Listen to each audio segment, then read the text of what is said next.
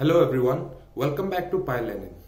In today's video, we are going to learn about building an AWS Lambda deployment package. Wait, but why do we need that? What happens is when you are building a Python application, you are going to use a lot of Python libraries. However, not all the Python libraries are present in the AWS environment. Therefore, in order to run your code, you have to add those libraries as dependencies in your deployment package and then upload it as a zip file. For example, if your Python code uses the request library, and if you go to the AWS Lambda console and do import request, it is not going to work. AWS Lambda is going to throw you an error. So, in order to solve this problem, we have to build something called as an AWS deployment package. In this video, we are going to learn about three important things related to building an AWS deployment package. First, the AWS configuration settings. Second, building the deployment package itself. And third, how to schedule cron jobs by using the AWS Cloudwatch events. So let's get started.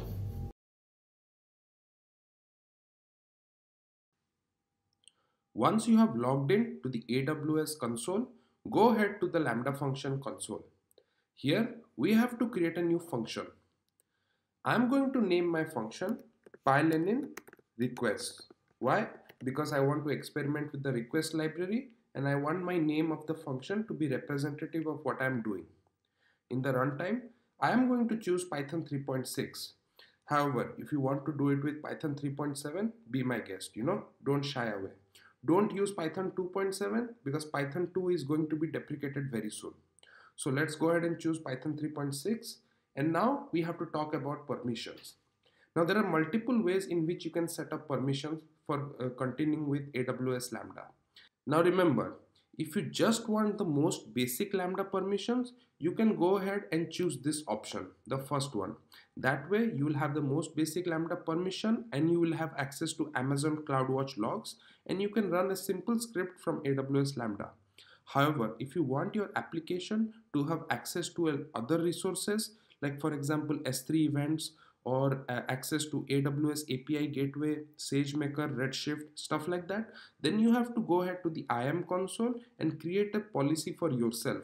You have to attach all the relevant policies that will help you access all these applications in your Lambda function, and here you can go ahead and click on this option, use an existing role, and in this drop down you can choose the policy that you created.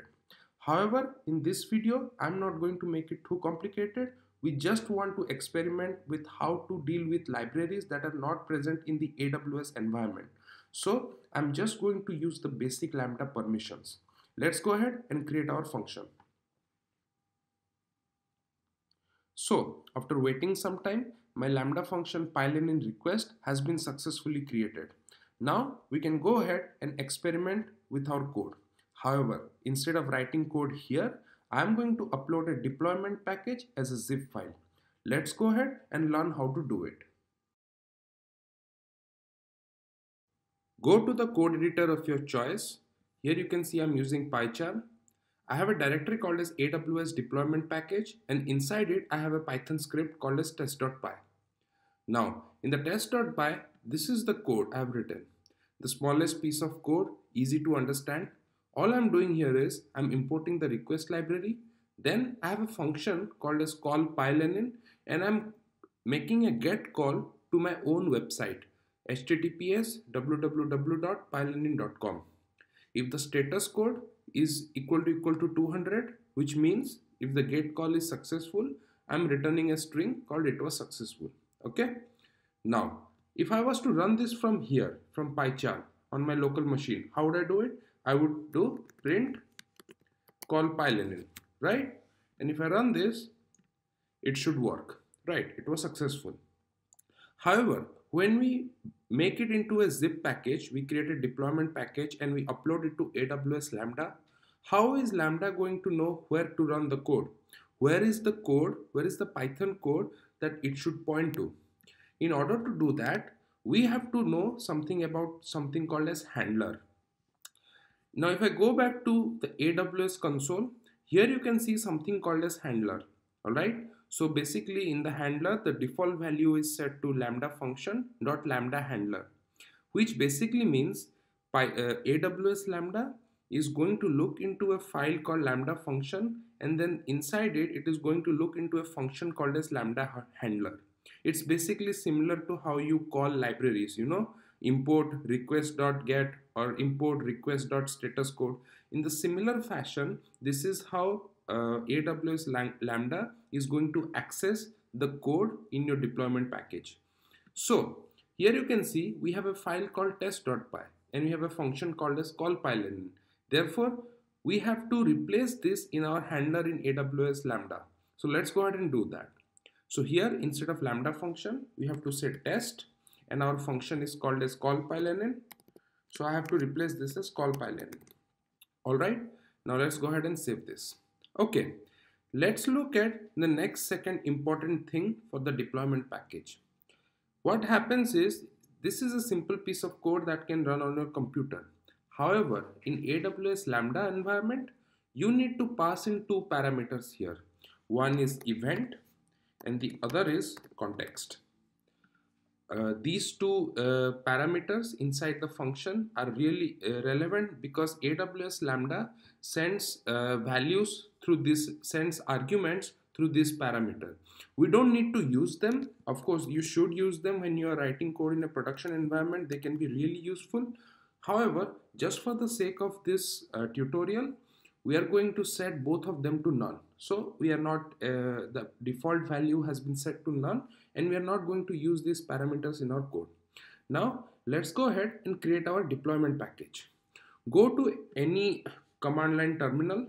I'm using item here on Mac, and you can see I'm already inside the folder where we have our test.py, right? So if I do ls, you can see the test.py. Now what we have to do is we have to pip install the request library inside this folder. See what happens when you do import request. When you do import request, Python looks for a request.py file in your path. In the path where Python is stored, right? Like request is a library, and then when you do pip install request, it installs request.py. Well, all the files associated with the request library, which should have something called as request.py to the Python path. But in AWS environment, we don't have the request library. So we have to manually add the request library to our deployment package. In order to add request library to this folder, go ahead, pip3 install request -t dot. Well, not -t, -t. This basically shows that download the file to a particular folder. For that, you have to pass this argument -t, and since I'm already inside the AWS deployment package, I'm doing dot here, which means that I want all the files to be installed in this folder. Now if I press this, okay, so it was successful. And now when you come back to PyCharm, you can see all the folders that are relevant for the request library have been installed to this folder. So great. The next step is creating the zip file. So here you can see these are the folders. Okay, let's go back to the folder destination again. Yeah, here. And now select everything inside this folder and then zip it. I'm using compress here. If you're using Windows, there must be something else. So now we have created an archive.zip file. Here you can see, and we have to upload it to our AWS Lambda environment. So go ahead here, choose upload a .zip file, then do upload, and then choose this archive.zip that we created just now. All right. Okay, let's go ahead and save it. Now, if it is a smaller file, less than 10 MB or something, you can still see the code inline. Here you can see the code already. These are the folders that are required for the request library. And now, if I press test, great. So this says it was successful. So that means now we are able to run our Python code with libraries that AWS AMI environment does not support from AWS Lambda. Now this was just a test example that we used. We just wanted to see how we can use libraries in the AWS environment that are not already there, and how we can use deployment packages to solve that issue. However, AWS Lambda have a much higher purpose. You can basically run your code anytime in any schedule expression you want without having to manually trigger it. It can trigger based on your cron job expressions, right? So let's say you want to trigger the code every 4 hours. So what you can do is you can have a cron expression and then AWS Lambda is automatically going to manage that. But how to add those cron expressions? Those you can add by the AWS Cloudwatch events. So let's go ahead and set that up. Here, if you come to the beginning of the console, and here you can see what are the triggers that you can add. So for example, here we want to add the CloudWatch events, right? And then we have to configure it. Let's go ahead to this page. This basically tells us how to schedule expression for the Amazon CloudWatch, basically by using cron expression and rate expressions. If you go through these fields, if you're used to cron jobs, there are usually 5 fields. This cron in AWS Lambda has 6 fields. Don't worry, it's still very simple. Here you can see example crons that says what if you want to run at 10 AM UTC every day. So this is the cron job that you would use. Runs every 10 minutes Monday through Friday. This is the cron job you would use. So there are a lot of examples, don't worry about it. However, in our particular example, we want to say that we want to run our Lambda function every 4 hours. In that case, instead of using a cron, we can also use something called as rate. Alright, so basically you can see here that rate 5 minutes means it runs the Lambda function every 5 minutes. Rate 1 hour means it runs the Lambda function every 1 hour. In our case, we have to say rate 4 hours, right? So let's go ahead and do that. So here in the rules, we are going to create a new rule. Let's say rule name cron 4 hours. You are not allowed any space in the rule name. See, it creates an error. So remember that. In the schedule expression, I can say rate and then say 4 hours. So basically now go ahead and press add. Now it says new trigger 1, unsaved changes. So save it here. Great. So now you have added this cron 4 hours and then it is automatically going to run your code every 4 hours. So friends, I hope this video was useful. If you liked the video, make sure to share it with your friends and subscribe to my channel for more such upcoming videos. In the next video, we are going to learn about a new feature that has been introduced by AWS, layers. Thank you everyone and see you next time.